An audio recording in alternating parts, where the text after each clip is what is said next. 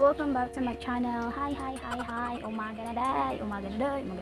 So, hi naman kayo sa mga kapitbahay ko dyan out there. Hi, walang tao. Kasi may pasok na. Pero ako, ngayon is February 20, 2019. It's Wednesday guys. So, every Wednesdays wala kaming pasok. For today's vlog is magtatagalog po ako. Dahil sa ginawa kong video is nagtagalog ako doon. So, makikita nyo sa title ko kung paano ako nag-i-edit ng mga videos ko. Video kasi bago pa lang ako. Pero nag-i-edit na talaga ako. So, hindi na Tagalog best. So, papakita ko sa inyo kung paano ako nag-edit. So, ano pala? Ang ginagamit kong editor is yung KineMaster. KineMaster ba yan? So, KineMaster guys, easy lang dun mag-edit. So, ipapakita ko sa inyo. In 3, 2, 1, bye darling! Mwah!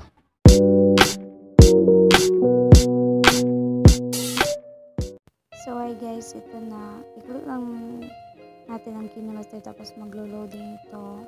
Tapos yan na. May dyan ang mga videos ko na inilito. Tapos wait mo lang yung plug. Yan, mag-start ka na mag-edit. So, click mo yung media and then you're going to select your videos. So, kagaya sa akin, ito, mamili ako. For example, ito sa kapatid ko. Yan, with my sister. Tapos, i-play natin. Yan, ganyan lang. Pagkatapos, so, ang gagawin natin is mauna tayo sa layer. So, sa text tayo. So, you can type what all you want. So, kaya sa akin, welcome to my channel.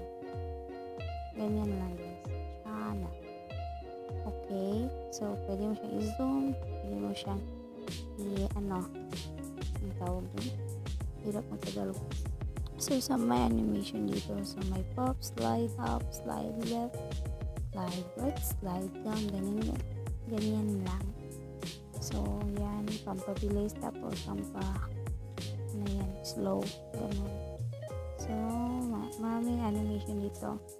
Overall, ganyan, picker, pulse, blink slow. So, may out animation din tayo. Ganyan. So, ganyan lang ang pag-add ng text. Lalo dito sa background. Tapos, mag-choose ka ng color. So, sa akin is purple. Tapos, punta ako sa font. Dito ako sa Latin kasi magaganda yung mga font nila. So, ito, great vibes.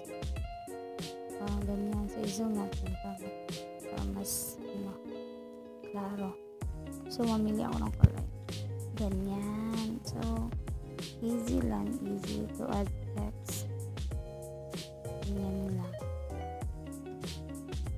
So, delete ko muna. Then dito tayo sa effect. So, kasi wala pa akong download na effect. Tapos hindi ko in-on yung wifi namin. Then may handwriting tayo dito. Ganyan. Pwede mo i-change yung kulay. Tapos pwede mo i-erase. So, i-erase ko. Buburahin ko muna.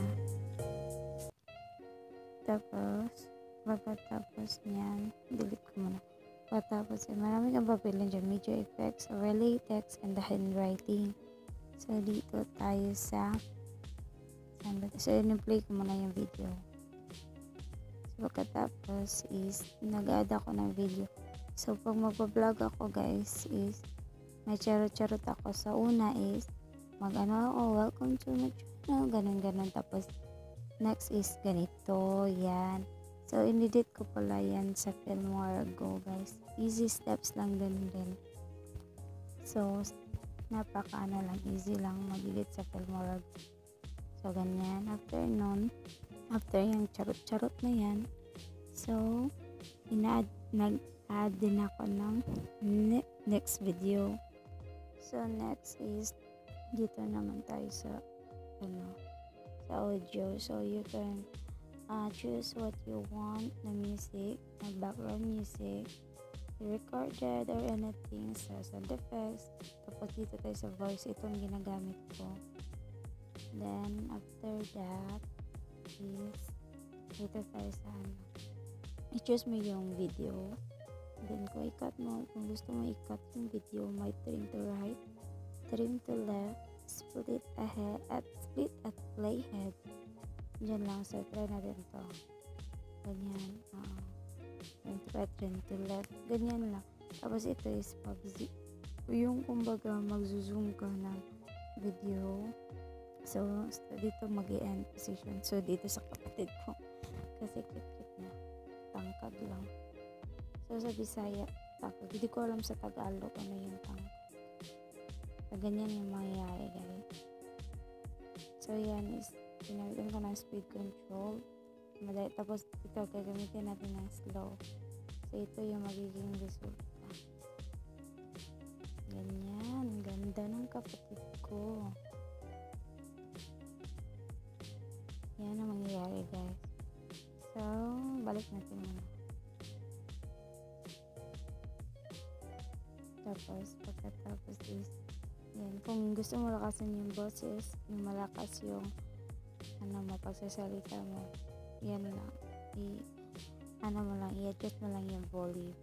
Tapos, dito sa, may pitch tayo. Yan.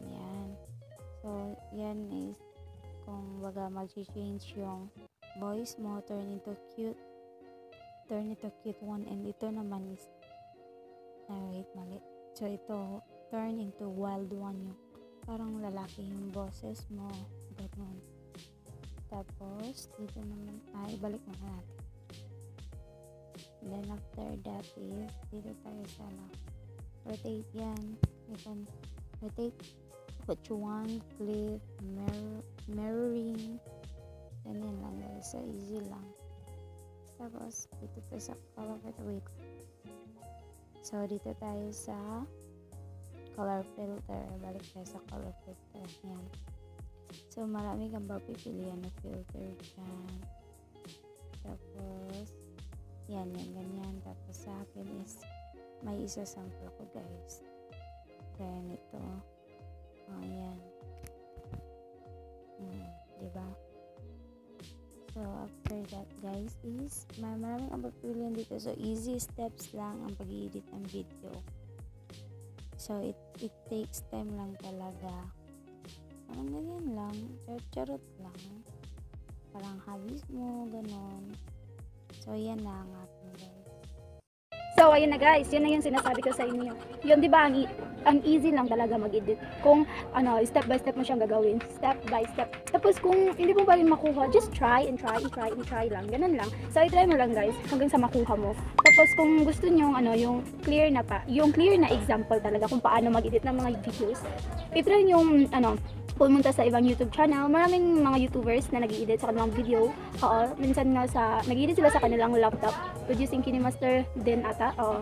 Tapos, ang naisasuggest ko lang nga app para sa mag-start na mag-vlog dyan is mag-use talaga kayo ng guys, yung KineMaster kasi the best. Hindi ko sinabing hindi the best yung iba, pero maganda kasi sa KineMaster guys kasi siya ka na step by step, alam mo kung anong gagawin mo kasi nandun ang layer, nandun ang media, audio, tapos voice. So, madali lang siya. So, yun, pinakita ko na sa inyo kung paano. So, I hope natulungan ko kayo. So, yun lang. So, dito na guys, mag-e-end na yung video ko, yung vlog ko, mag-e-end na dito. So, sobrang salamat pala sa nag-view sa last video ko, sa last vlog ko kung paano ako nagkilay. Thank you so much guys. I really appreciated ko na ko. Bisaya. So, appreciated ko pala yun. Tapos, ang masasabi ko lang ngayon, salamat. Kahit pa lang, konti pa lang yung views ko, okay lang, basta appreciated ko pa rin yung nag-views. So, ito na. So, don't forget to click the bell button guys, para ma-update kayo sa mga susunod kong videos. Tapos, huwag nyo rin kalimutang mag-like, tapos i-share nyo to sa mga friends nyo. Para lang,